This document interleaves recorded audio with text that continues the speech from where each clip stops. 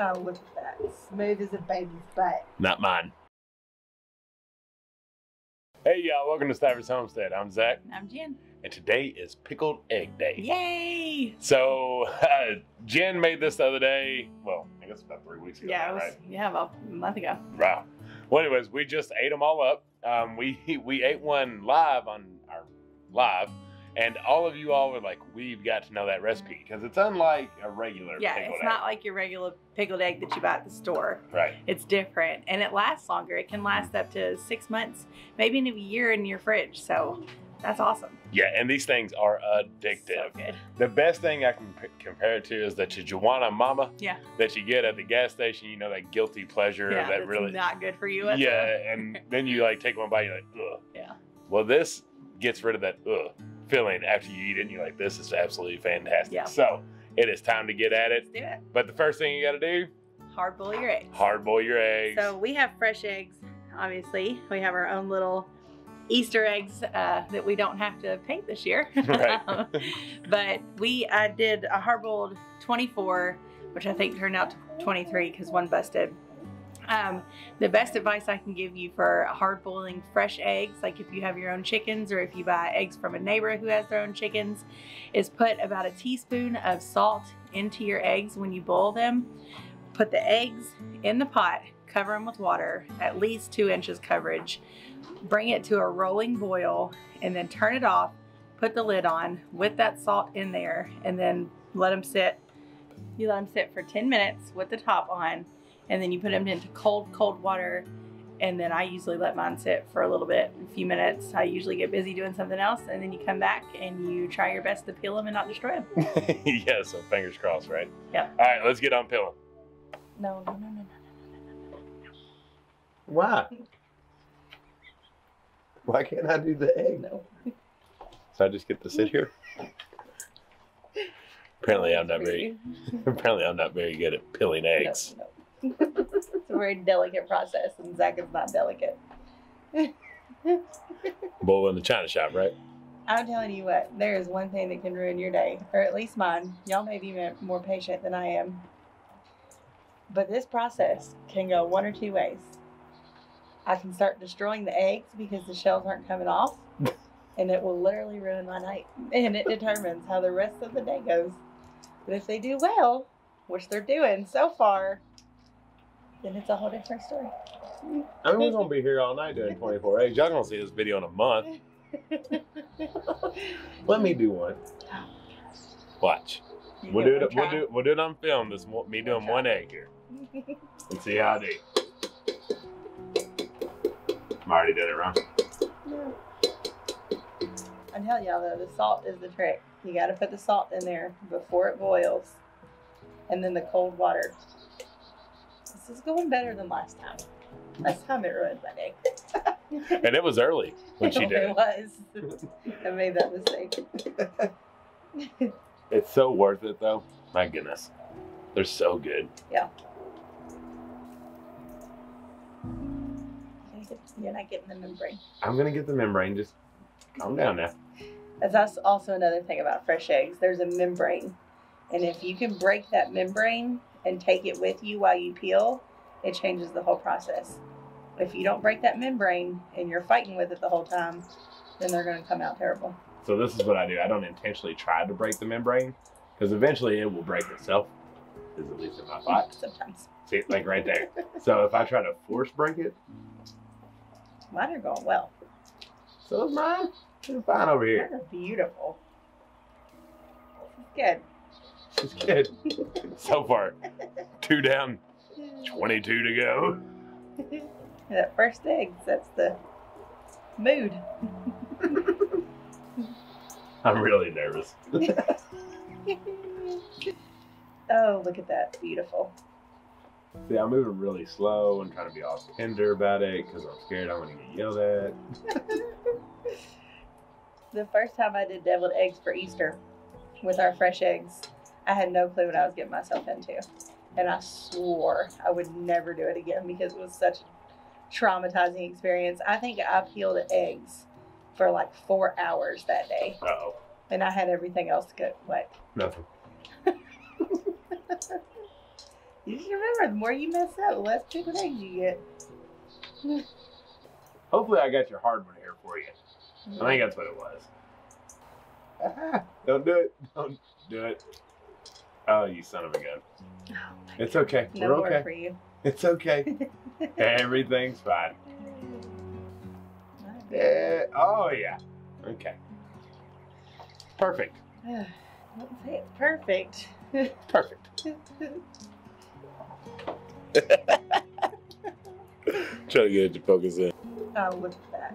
Smooth as a baby's butt. Not mine. Mine is not smooth as a baby's butt. Why, Gina? But I did one. Should I just eat this one now or? No. Still pickling it? Good. All right.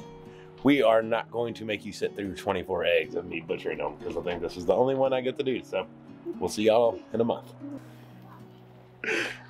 Okay, we got everything peeled. She got everything peeled. I did the one and failed miserably. So right now she is getting all of the ingredients ready and we'll go over exactly how to perfect the most perfect pickled egg. Pickled egg. Pickled egg.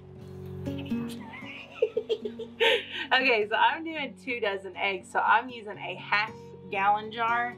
If you're just doing a dozen, you can use a regular quart size jar. So we're gonna make our brine first. Our eggs are hard boiled. They're just sitting and waiting. I rinsed them, so they're good to go. So we're gonna make our brine and we're gonna heat it until it's hot. We're not gonna boil it, just heat it until it's hot. So we're gonna do 4 cups of apple cider vinegar.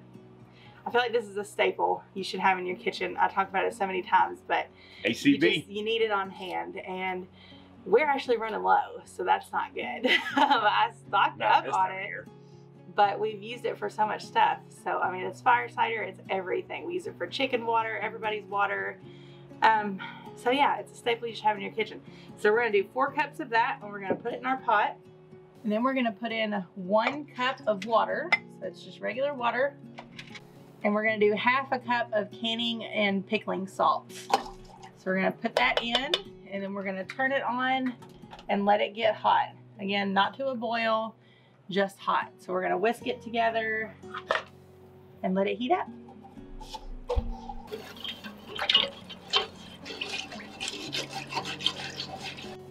Okay, so while our brine is heating up, we're gonna go ahead and put the stuff in the jar that doesn't have to be heated in the brine. So we're gonna do 2 cloves of garlic. We're just gonna put them straight in the jar. We're going to do about 1/2 teaspoon of turmeric. That wasn't a full half, so I'm just gonna sprinkle. That's all I got left. Just running out of things here.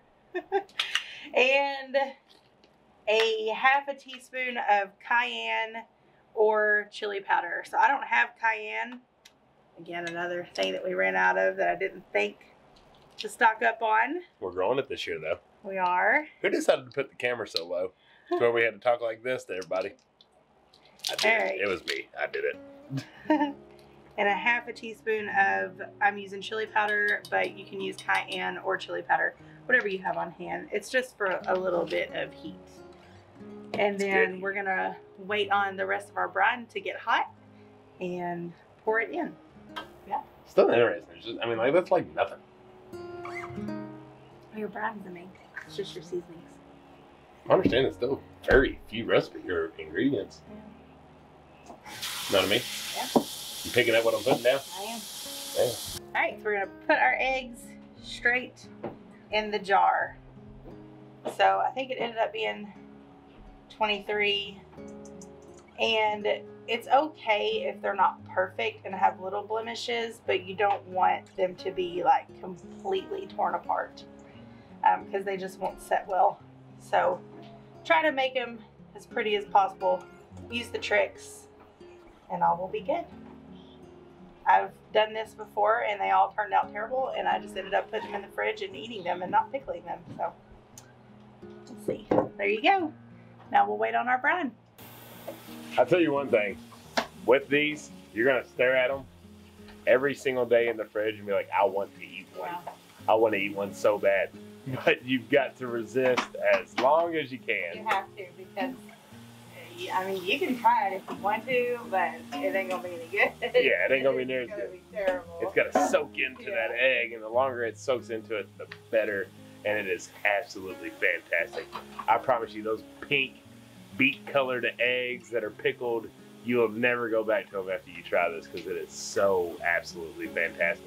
And this is the fun stuff that you all should definitely be experimenting in and trying different things. Fermenting, pickling, all that good stuff.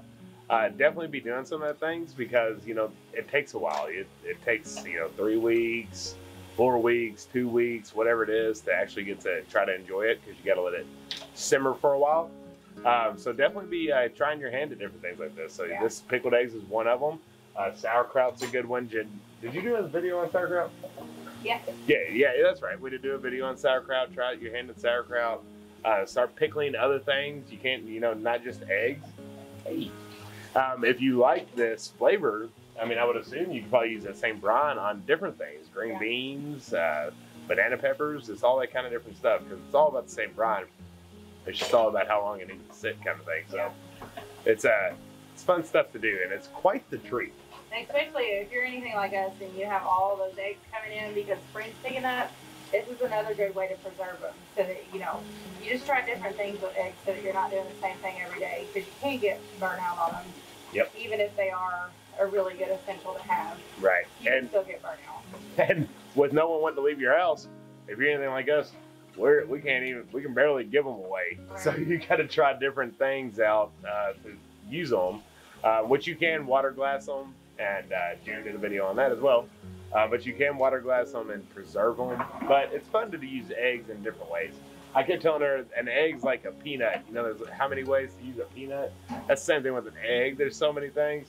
Turned into Forrest Gump and Bubba over talking about shrimp. That's the same thing with eggs and different ways that you can do with those. So really exciting. Brine's almost ready. I'm done talking. Okay, so the brine got hot and we mixed it all together, and now we're gonna pour it into our eggs. We're using a funnel to try to reduce the mess. That's not happening. Good. Stop. Oh. We've got it all in. We've got our lid on. You don't want to use a regular metal band because of the apple cider vinegar. It just doesn't react well. So if you can use a plastic band or a ferment lid, something along those lines, or you can put a coffee filter or a cheesecloth in between your metal band if that's all you have. So we got that on, and we're going to shake it up now. Make sure all those spices get in.